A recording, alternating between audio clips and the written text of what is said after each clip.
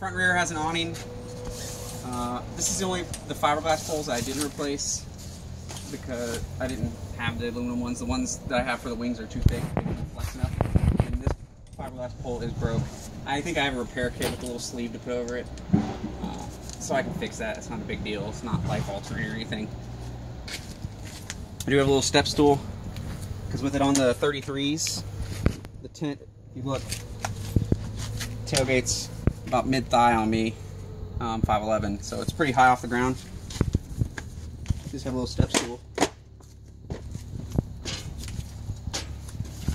Makes it easy for us short people. Doorway goes full open and unzips on the bottom as well.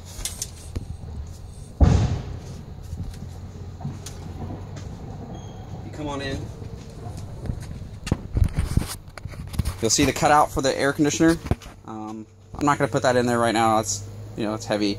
But basically, you just take the air conditioner, slide it in from this side, and there's hooks and little straps that it comes with, and it just hooks into the floor, and your air conditioner will fill that hole perfectly. It's like a little 7,000 or 8,000 BTU window unit, and it fits that hole like it was meant for it.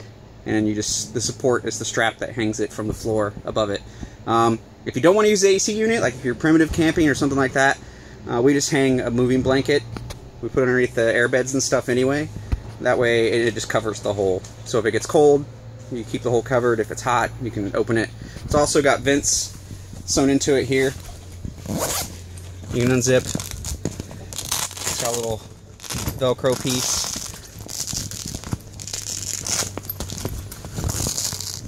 And you prop it open. It's got a little stick that holds it in place. I don't ever use it. And then in the corner, you can see it has extension cord connection, and that's on both corners. Same vent. It's got a little pocket for you to cell phone, whatever. As you can see, that's above my head. It's about 7 feet up. I had a little stretchy cord in here with some clips so you can hang wet towels, stuff like that. I wouldn't put too much weight. I mean, it is just suspended by the tie downs, but it definitely holds shorts, t-shirts, stuff like that, swim trunks, things of that nature. All the windows unzip. They're all screened in. All zippers work. There's no tears, holes, or anything like that. Windows in each wing, of course. For size perspective, if I lay down on the wing, like I said, I'm just under 6 feet tall.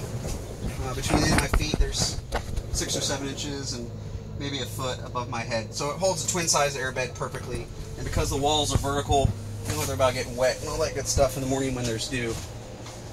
The tent material itself, it's not like a Coleman tent. It's not that sil nylon. It's more like a Cordera. I sprayed it with a bug treatment from Sawyer. It's like a semi-permanent. It was over a year ago, so it probably needs to be redone if you so desire. It's very heavy-duty, not likely to tear. It's definitely waterproof. We've been in it in the rain. The water gets in here, anything like that. There's little pockets on the windows on each side. So flashlight, wallet, keys, whatever you so desire. Yeah. Another outlet thing right there. Yep. And I think that's about it for the tent. And then there's a pocket right there.